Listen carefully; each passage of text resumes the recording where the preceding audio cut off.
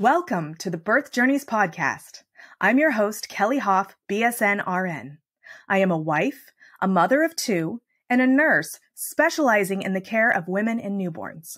In this podcast, we will share powerful journeys of birth givers with the goals of lifting the veil on the birth experience, healing through sharing, and beginning an open conversation to strengthen trust and promote transparency between birthing people and healthcare providers. Hello! Today I have with me Brigette Panetta. Brigette has emerged as a powerful advocate for individuals facing social injustice and adversity. Her journey began under extraordinary circumstances. 2 days before giving birth, during the onset of the pandemic, Brigette found herself losing the safe foundation she had built to bring her daughter into the world. Post-birth, she found herself in the ICU, recovering from a traumatic birthing experience, while simultaneously supporting her fiancé through 26 legal hearings. Brigette, welcome. This sounds so incredibly stressful. I don't even know where to begin. So all I can say is, tell me the story. Hi, Kelly. Thank you so much for having me. I really, really appreciate it. And I just absolutely love your podcast. I'm so honored to be here. Thank you. Yeah, it's been an absolute journey. The last 5 years have been completely transformational, stressful. And when I look back on it, I genuinely, like when I hear you explain that bio, I just could not, it takes me a little bit to process what has happened because I feel like I've come so far. But at the same time, it's just like, how did that happen to just two people just trying to build a business, trying to get on with life, trying to build something incredible? So 5 years ago, my daughter's 4 now, Emerald. She's absolutely amazing. And I tried to have a home birth. I created a beautiful safe space at our home. I had 2 midwives with me. And 2 days before that, we had a proceeding lodged on our family business by the Australian Securities Investment Commission for a marketing breach that they had issues with.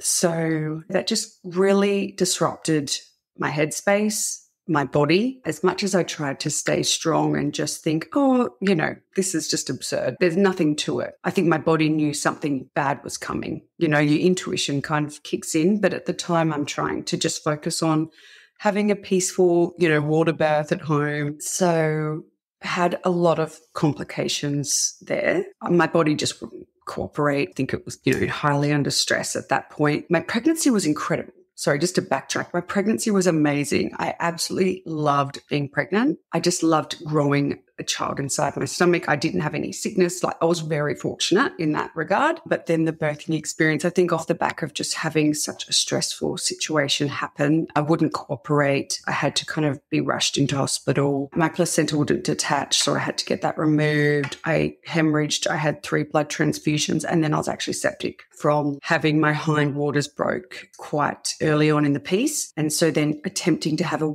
home water birth, then my body not cooperating, it just took too long. And so my midwives actually left when I was at home. They're like, this is, you're taking a while, your body's not cooperating. We're actually going to go home. And I thought, okay, what happens? Because my contractions were quite close together.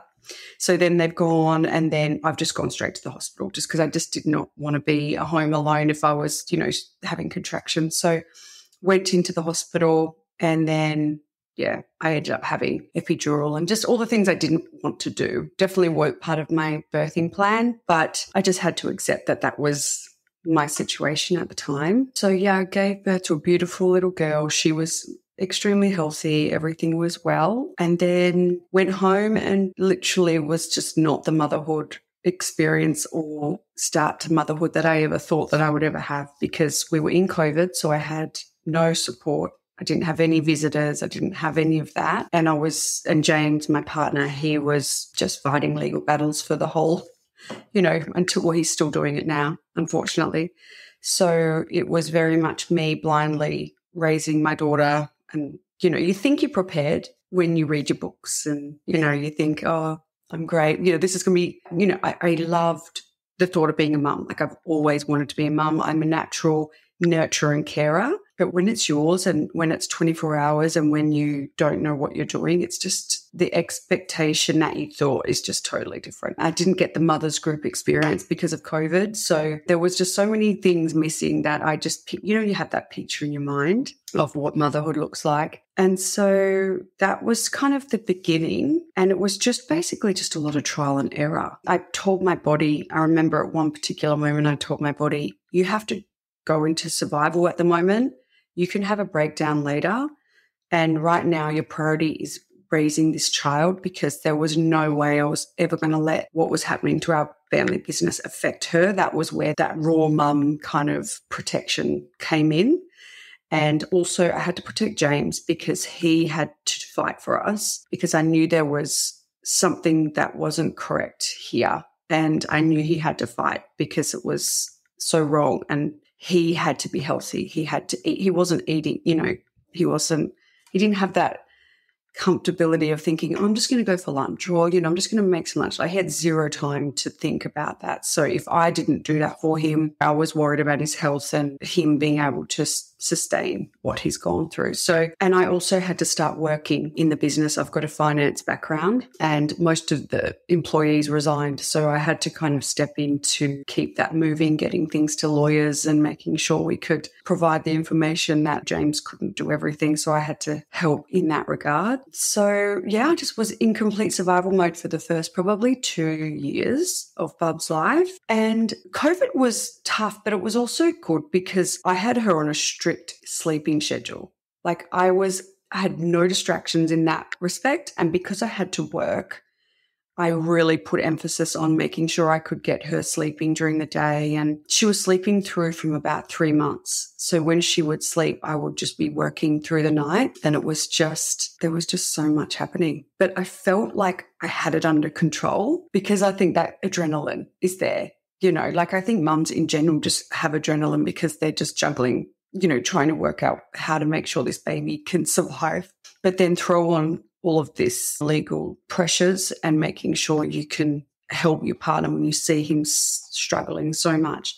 It just adds that extra boost on. So I felt like Supermom. I was cooking, the house was still clean. Like I was making sure everything was done. But then a few years later, we had to move house. We actually lost our family home through the process. And once we moved and my environment changed and my routine changed, my whole body just gave up essentially, that last little bit of fuel that I was running on, I think just ran out. And that's when my health started to really suffer and my mental health really, really suffered because I was having to face it. It was right there. I couldn't just keep burying it. I had to really face it and think, okay, I need to really look after me now.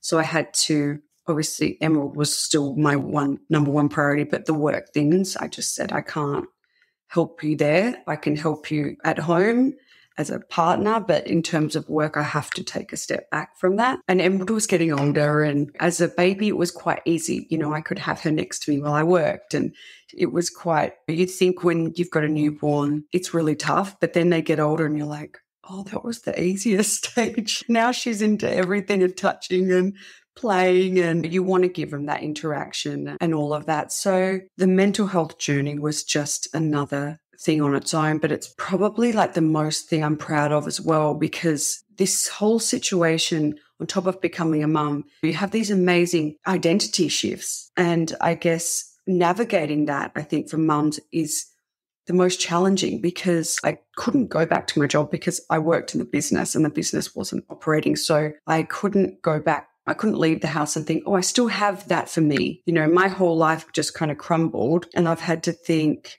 how am I going to rebuild this, on my own at home as a mum, because you're so isolated as well. We've moved all over the place, so I'm having to rebuild everywhere. So just navigating that mental strength and that mental challenge was really difficult. But the motherhood really kind of accelerated that process, because you think, okay, I need to do this for my child because I need to be the best mum that I can be. And if I can't get up in the morning, who's going to look after this child? Who's going to give her the love that she deserves? So that was the whole next stage, which has been just amazing. amazing. I feel like I'm a better version of myself than I was before. And this journey that I've been on and motherhood together, it's just really accelerated that process. And I wouldn't be mentally where I am today if it hadn't have happened. So there's all of these, opportunities that I've had to find in this struggle and in this challenge. And ultimately,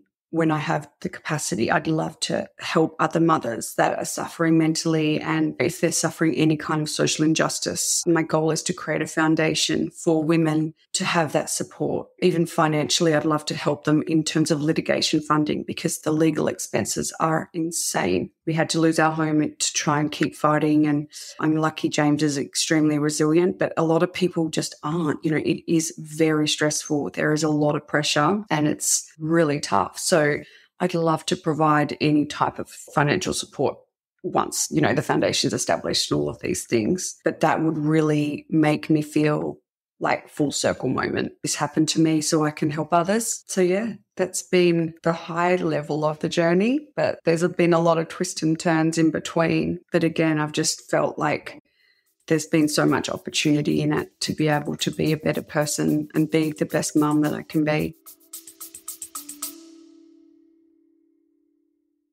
Who else wants thicker, fuller-looking hair in just 60 days?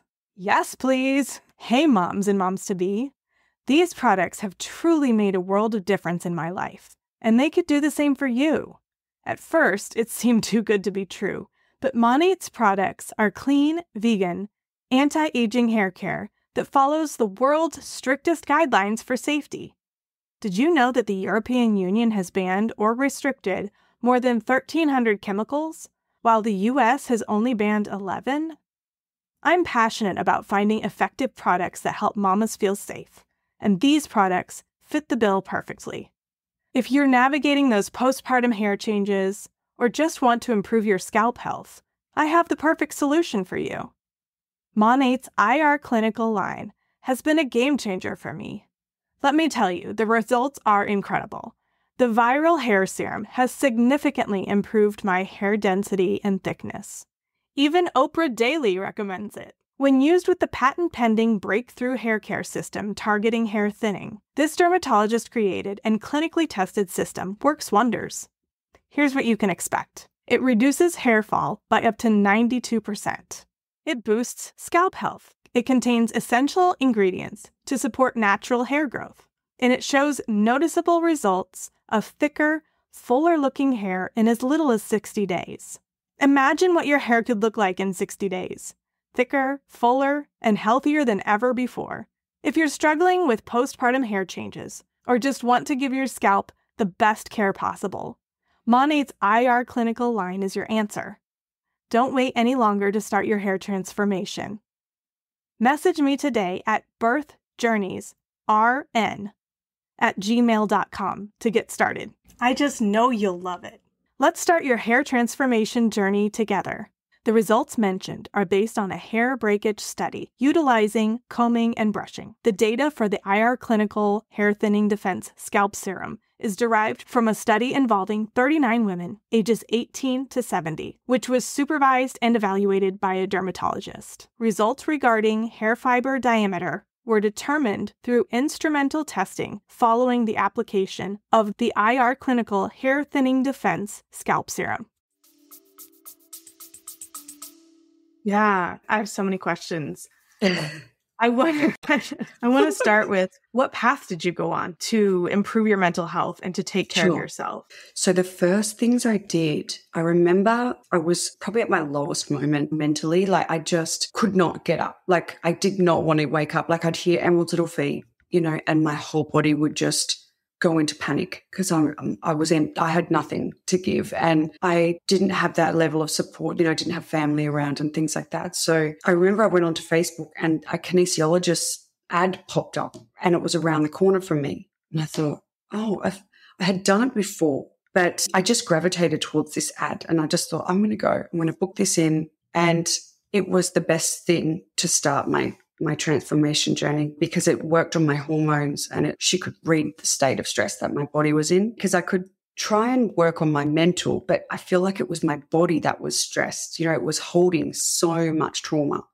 there was so much pain in there. And so I'd get confused because I'd start getting upset and I just didn't know why. But because I felt like I would journal and I would write things out and I would get it out of my mind, but I couldn't get it out of my body. I didn't know how to release that trauma. And so she helped me actually go through a lot of amazing practices through forgiveness. I'd have to forgive people I didn't even know through this legal situation. I knew them by name but we'd never been interviewed or we'd never spoken to anyone. So I would just picture, a building and I'd be able to send forgiveness. And it actually helped me to release a lot of the anger and the frustration and the pain that I was carrying. And just whoever I felt had played a hand in making this experience for us, I was able to send love and forgiveness and just think, well, you might just be doing a job, but I forgive you for what you're doing, even though you just wish the world had a bit more humility when you're going through these kinds of things. You're like, okay, is money really worth what you are doing to a family? Surely there's a level of consciousness that you're doing in your role to say, this doesn't feel right. So I would definitely practice a lot of that. That was my biggest shift because I felt like I become a lot lighter. The kinesiologist actually worked a lot of my hormones, which I feel like because I was still breastfeeding, I breastfed for the first, I think, 10 months. So I went from breastfeeding to about 7 months and then I just express fed till about 10 months. So my body was, like the hormones and everything was still really quite strong. So working on a lot of that, leveling that out, which was amazing. So I highly recommend a kinesiologist just to feel the body, just to see what the body's going through. And they are so incredible at how they can read your reactions and they just are spot on every time. It's just amazing. I then went on to do breathwork. My auntie suggested it and I'd never heard of it before. And I just thought, I'm going to try anything because my body was just in a state of shock, I think, still. And my first session, just so much came up and I just cried for a good 2 hours. And I could just see all these things that I'd forgotten had happened even were just still sitting in my body. I just cried and they were popping into my mind and I just felt amazing after that, so much lighter. So I found a school that had sessions every week. So I actually went for nearly 2 months straight every week and just really got to the bottom of certain things and was able to just kind of grieve them out of the body, which was just amazing. The third thing that I really recommend and was really good for me was cold showers in the morning. Yeah. Okay. For mental, it was, so what I would tell myself whenever I'd have a cold shower is I'm comfortable being uncomfortable. And so that just made me feel invincible. So if James would come to me and say, oh, this has happened, it wouldn't affect me like it used to. Normally I'd be, victim and I'd say, why is this happening? I can't believe this is going on. And I'd go down that spiral, but I was just able to hear it and not attach to it. Because I kind of had already trained my mind that morning that I wasn't going to let the unknown or uncertainty affect me. So it was just such an incredible mental shift. So I felt like I worked on the body and then it was like sharpening the mind. And so whenever something would happen that normally I would panic about with Emerald, just going to the shops at one point, I was so anxious to go to the shops. I was like, oh my God. And if she'd had a meltdown or something, it would just put me, I couldn't handle it. I'd have to leave the shops. I was worried about what others thinking, you're worried about so many things that you don't need to worry about. Yeah. But once I was able to manage my mind, I could lead Emerald so much better. And she felt like she had a leader more than someone who was just so nervous all the time and anxious, and she wasn't feeding off my energy. So I felt like that was really, really good for my mental state. Yeah, every mom that I interview and work with, I feel like that is the transition into motherhood. That is the rebirth.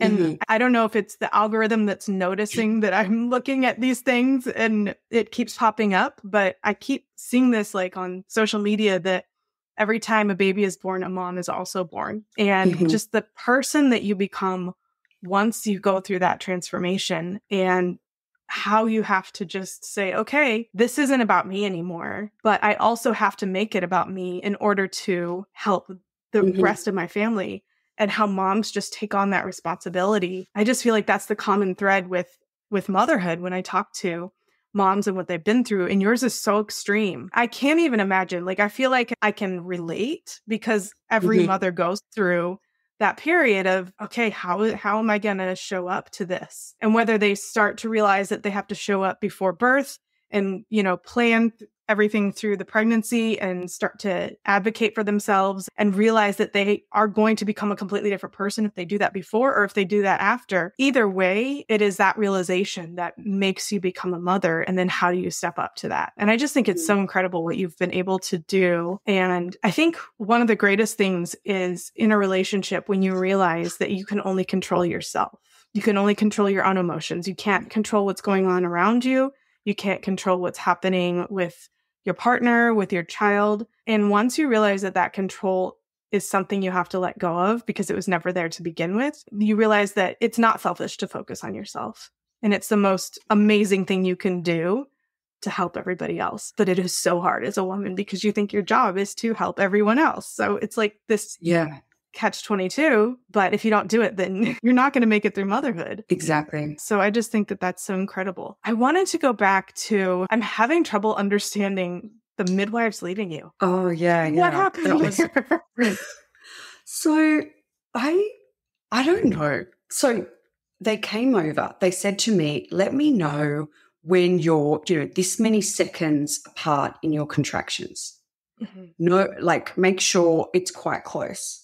And I'm like, okay. So I went into labor and my contractions started and then they started getting closer and closer and closer. And so I was keeping them updated. It was about 10:30 at night, keeping them updated on the time space. And so I think it was like 4 seconds apart or something like that I had to let them know. So I let them know this is what was happening. And they're like, okay, we'll come over. And they said, hop in the bath. Because I had the bath ready. So I hopped in the bath and things just started to slow down a bit because my body, got a bit more relaxed. So we've kept them updated on that. They've arrived and then just let me sit in the bath to relax to see how it was going. And the contractions got further apart because my body was starting to relax. So I think, they thought, oh, this is going to take longer than they assumed. And I wasn't ready at all. My body wasn't dilating. Anything like that. So they stayed through the night because I was still contracting through the night, but just not as close together. They tried to get me to have a sleep, which I laid down, but I was still contracting, so I couldn't sleep because I was still kind of in pain. So that went till about, probably 2 or 4 in the morning. Then one of them said, I've got appointments today, so I'm going to go home. And I was like, okay.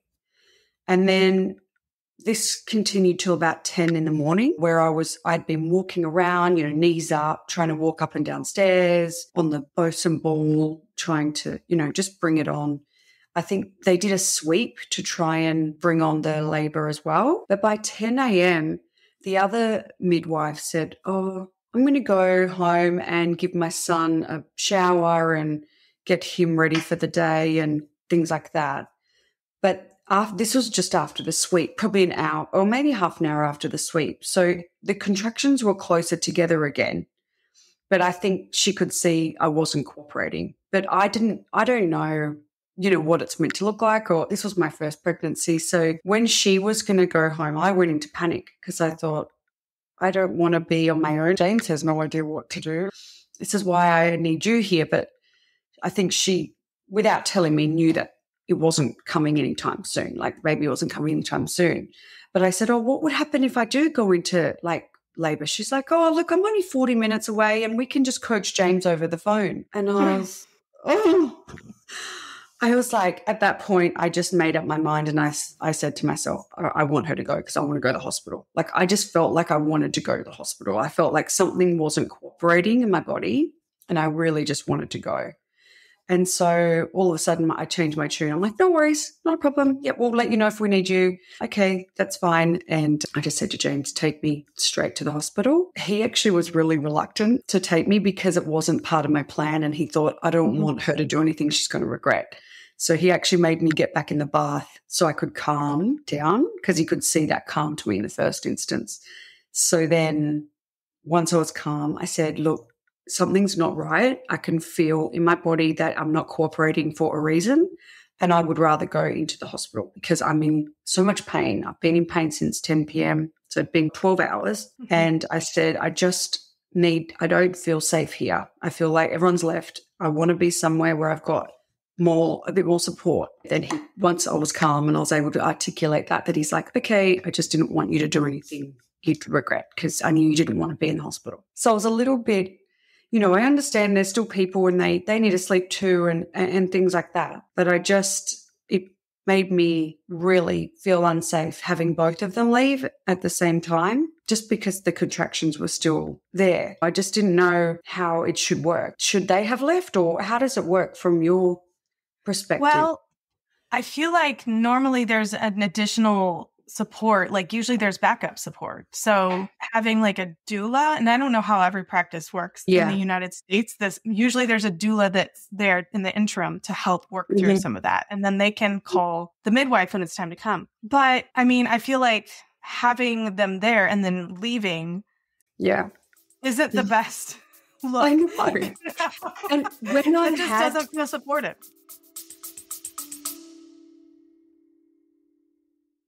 Hey there, incredible mamas and mamas-to-be. Are you looking for an online community where the magic of motherhood meets the empowerment of self-care? Then I've got just the place for you. Join my Bump and Beyond online community. At Bump and Beyond, we celebrate the journey of every bump rocker and post-birth boss. You, dear mama, deserve nothing but the best, and that's exactly what this community provides. Prepare to be pampered, cherished, and showered with all the love and support you deserve. Our mission is simple yet powerful: to be your one-stop destination for all things self-care, nurturing, and indulgence. Because let's face it, you're not just a mom, you're a fierce, unstoppable family CEO.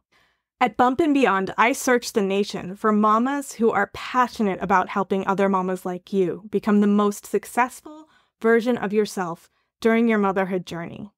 Every resource in this community is either a virtual service that you can enjoy in the comfort of your own home or a product that can be shipped right to your doorstep. And everyone in the community is passionate about helping new mamas thrive. So come on in, explore our virtual aisles, connect with like-minded individuals, and immerse yourself in a community that is always here for you. Whether you're browsing, making new friends, or simply treating yourself, know that this space is yours to return to whenever you need a dose of positivity and empowerment. Welcome to a place where you are celebrated, cherished, and honored every step of the way. Welcome to the Bump and Beyond online community, where every mom shines like the superstar she is. Join us today and let's build our motherhood village together. Go to www.facebook.com/groups/bump and beyond. That's www.facebook.com/groups/BUMP, N as in Nancy, BEYOND. You can also find the link in the show notes. Be sure to say that you heard about us on the Birth Journeys podcast. I can't wait to see you there.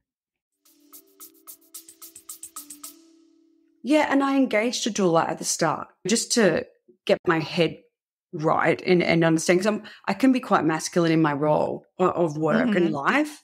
So I really needed that help to just be a bit more feminine and a bit more in flow, because sometimes I can try and control everything, which if you're trying to have a home water birth, that's not what you want to do. That you want to just allow your body to do what it needs to do and get your mind out the way. But the midwives had actually said, oh, she does exactly the same as what we do.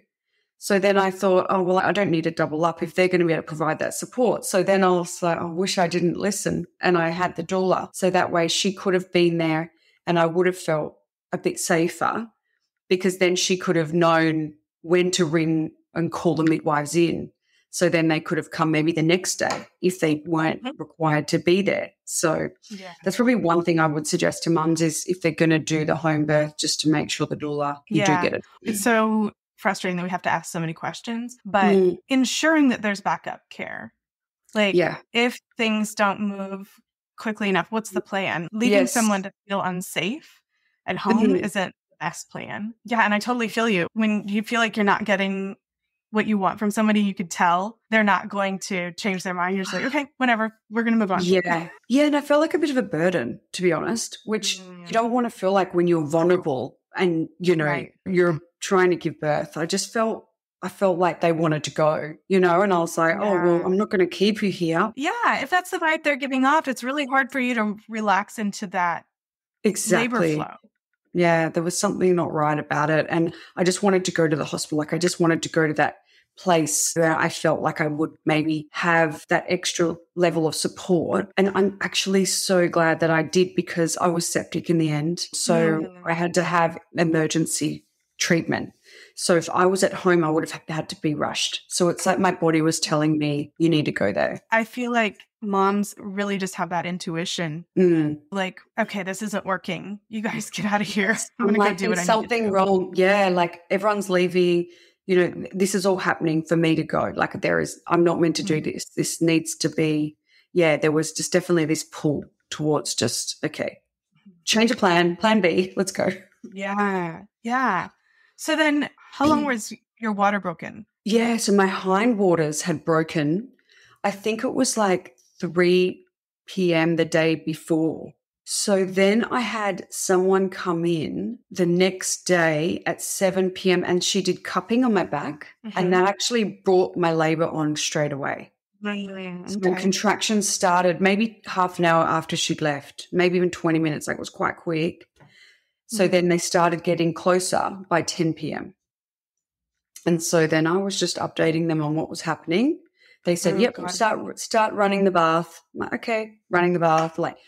So, I felt like I was following process, but I just, maybe needed that extra level of support for the first. If it's like your third, like I'd recommend probably a water birth. If I was to do it again, I'd probably do it if I was to have another child or a third child, because your body, you know what you're doing, you're more confident. Yeah. The first one, I felt like I needed extra care. Well, and I think the importance of finding safety in your birth is the key. Whether it's at the home, if that's where you feel safer because you had trauma in the hospital, or if it just doesn't feel like a safe environment to you, or whether it's at the hospital because you realize that you have all the medical support there. And so everything has risks and benefits, right? Or pros and cons, not even necessarily risks and benefits. It's whatever works well with you. And what I have seen in the past in the birth community is everybody saying you should do this and you should do this, and like pointing to the home birth versus the medical birth. And it's like, no, you should do what's right for you, because otherwise you're not going to have a good birth experience. And so I love that you were able to pivot when you felt like it was necessary. You knew what you thought you wanted. It didn't look the way you had wanted it to. You didn't feel safe anymore, and you recognized that you needed safety in your birth. And you were able to pivot to the plan that made you feel safer at that moment so that you could move forward. And you knew something was up. So ending up in the ICU. So how did that play out? So after I had Emerald, they said, look, you've been through enough. We don't want you to have to go to theatre to have your placenta removed. Let's just give it some time. And so in that waiting period, I then hemorrhaged on the table. And then they're like, oh, we're going to have to take you to theatre. Okay. So went in, had another epidural because of the theatre and having to remove the placenta. Then straight after, they're like, oh, that was successful. Great. And then I was in the corridor because they wanted to bring James and Emerald so I could see her while I waited after the operation. And then my body just went really, really cold. And so I was saying to the nurse, I said, I'm freezing. I felt like I was seizing because I was so cold. But I just kept saying, I need another blanket. I need a heater on me. I'm absolutely frozen, like I was shivering. And she thought I was having a reaction to the epidural. And I said, no, I already had one and I didn't have a reaction. I was like, something's not right. I'm freezing. And she kind of she wouldn't believe me, but like, I don't think she went there with her mind thinking I was sick. So it was more, she got me another blanket and that just didn't do it. And I just kept getting a bit louder and louder. I'm like, something's wrong. I am freezing cold. So then she ended up calling the doctor and then I've had to go to ICU because my blood was. So I don't really remember much from there after that. I just remember waking up in ICU and the sun was like beaming on me and I just was laying there thinking, where's Emerald? Has she eaten? Like, what happens now? Is she okay? What just happened? Yeah, it was just like this really weak, kind of vulnerable moment, just thinking, how did I get here? My vision was so beautiful. Like, I had affirmations on the wall. I had beautiful music playing. I had incense burning. I had this beautiful start. And then I just had this reality shock of what just happened over the last 24 hours. And because of COVID, they couldn't freely bring her up to the section. But I will say that James and Emerald's bond is so strong. He comes and goes because of work and we've had to divide and conquer, but he held her for the first 5 hours. Literally he said he didn't put her down, and their bond is so strong. And I believe it's because of that, which is so beautiful, because I was worried because of everything going on that, he wouldn't get that bonding time with her. But it's like that happened for him for a reason, to give him that moment and that time together to create that beautiful bond so he can, go off and do what he needs to do. Yeah. So there's a silver lining. Yeah. And I was just thinking that about how we make it meaningful for some of these experiences that we have. And I would never want to project that onto somebody, because whether that resonates with you or not can cause more trauma. But I love that you've been able to find the good and the lessons in all of this to help you move your family forward. So the nurse, when you're trying to tell her, I'm so happy that you're able to advocate for yourself.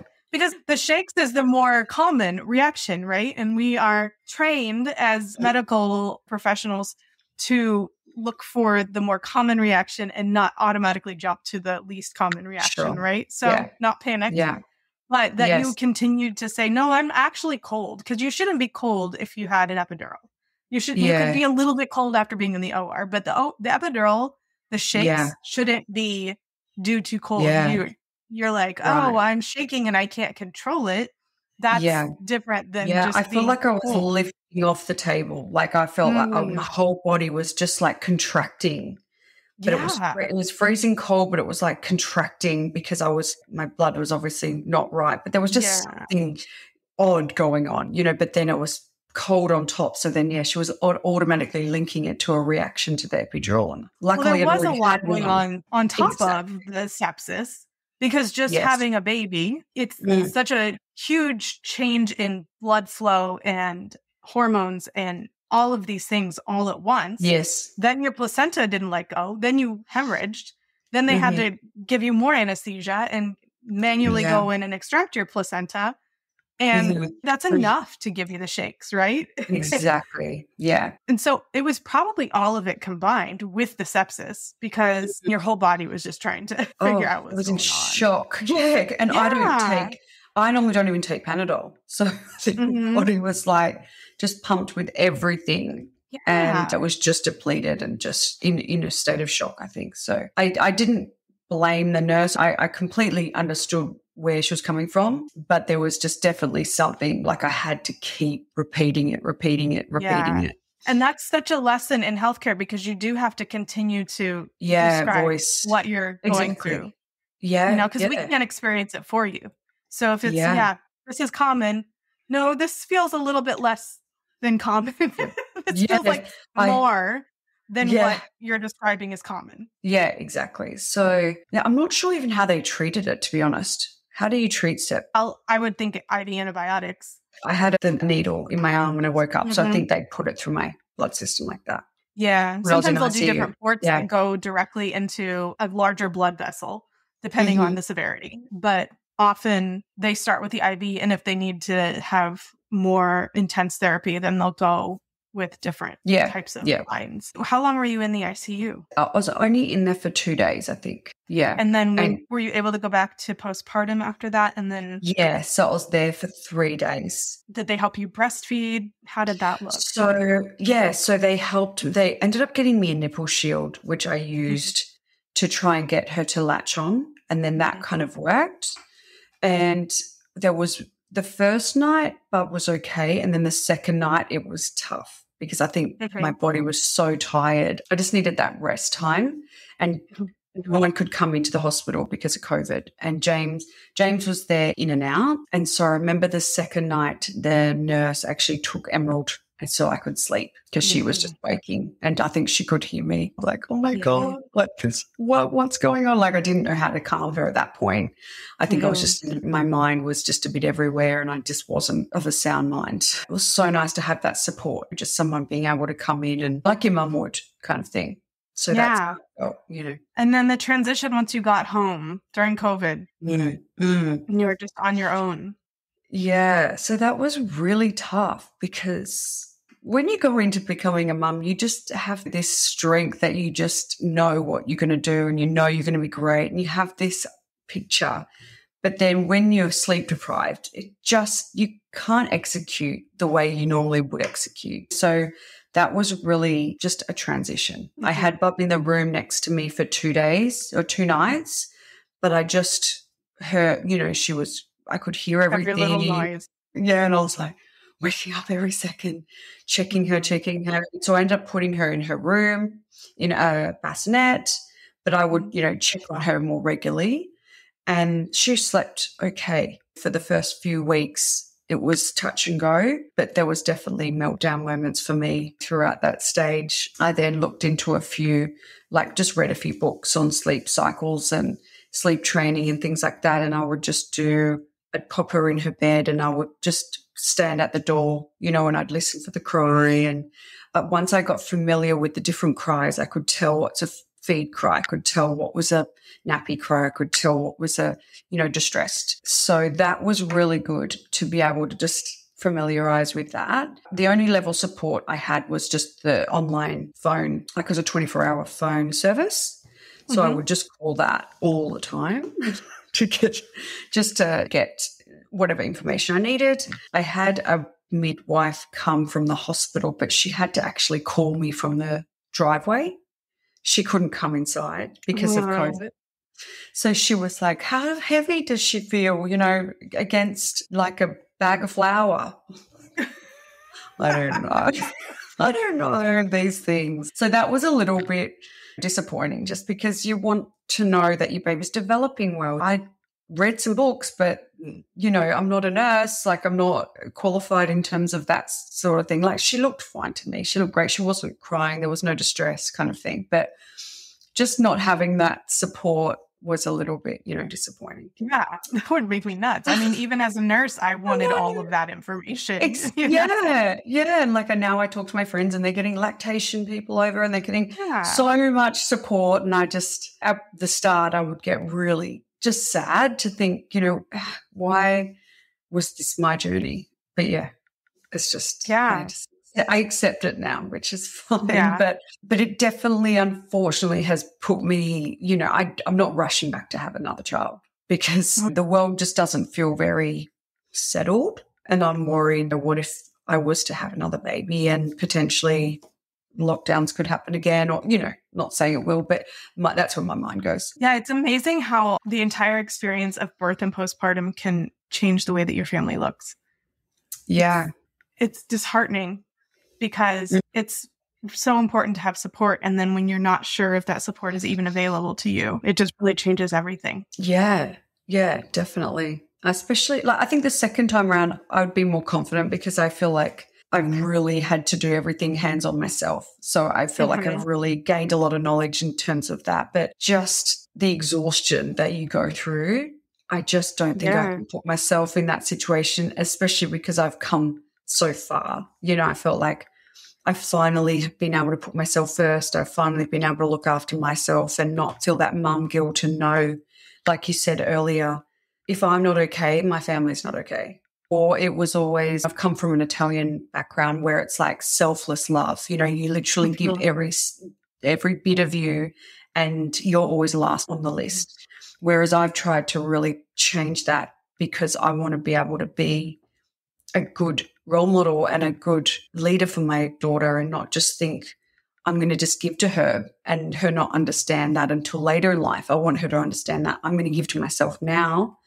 So I've got lots of love to pour onto you because otherwise it just doesn't work. Like you said, it's just you need to drop the mum guilt and not feel guilty about it. Like even when I got a massage, I think for the first time I'm thinking, oh my gosh, like I remember getting a babysitter So I got a massage, and I was lying in the massage feeling so guilty, thinking I should be working or I should be doing something productive, and then I would talk myself out of it. I'm like, no, this is doing something productive for your body, for your mental state, so you feel calm and you can be present, Yeah, because how productive can you be if you can't be calm and present?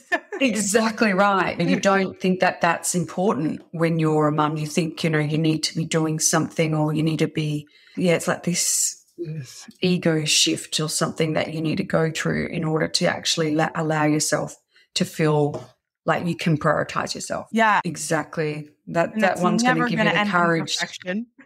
Never. Oh, that's been a big thing for me to let go of, that perfectionism, especially with social media and all of that. Life's just different now. You feel like you have to live up to something, and you want a certain projection of your life, and it doesn't matter. All of those things. No. What's in your mind and your health is so much more important than worrying about that. I remember waking up in the middle of the night, or the morning would come, and I'd be like, how is it already morning? And thinking, this is a form of torture in some places. This is how people are purposefully depleted in order to get what you want from that person.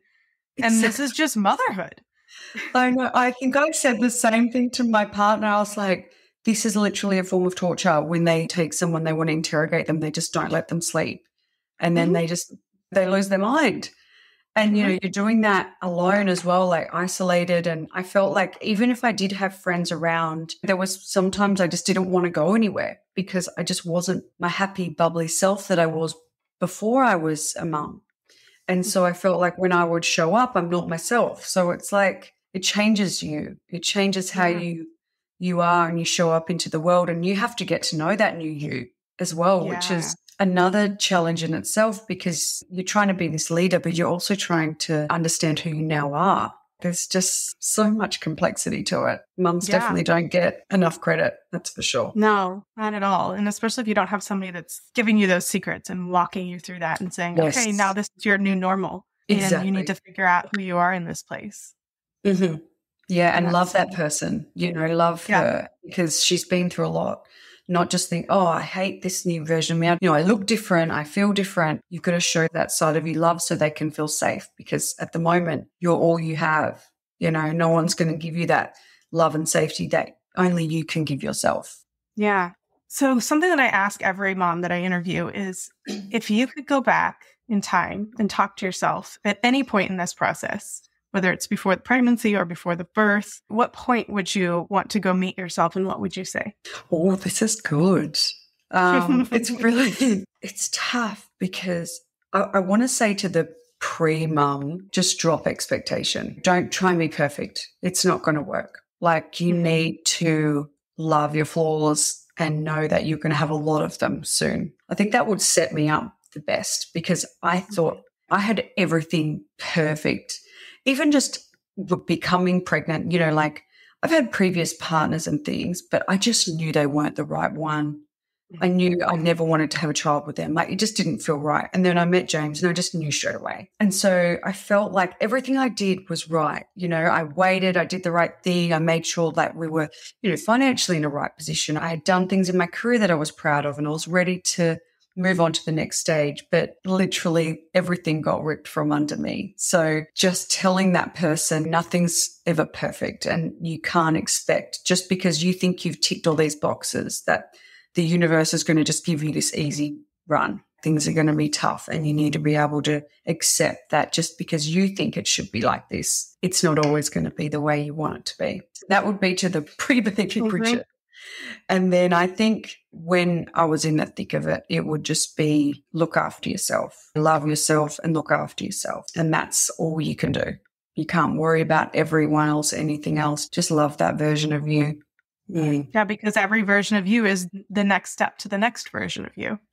I completely agree. Well, Brigette, is there anything else that we didn't talk about that you wanted to bring up? No, I think that covers everything, especially, with the birthing experience, definitely. Yeah. Awesome. Well, thank you so much for sharing. I am sending prayers that your family gets through this, and that you continue to prioritize your health and the wonderful support to your family that you are right now.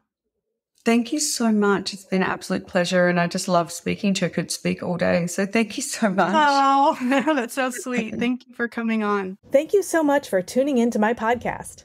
If you enjoyed what you heard, make sure you hit that subscribe button so you don't miss out on future episodes. Don't forget to share the podcast with a friend who can benefit from the valuable insights that we share here.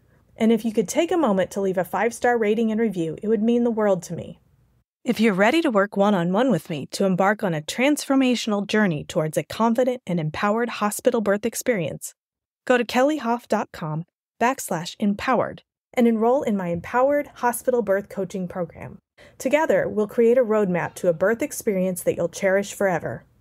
That's KELLYHOF.com/empowered. Let's make your birth experience extraordinary.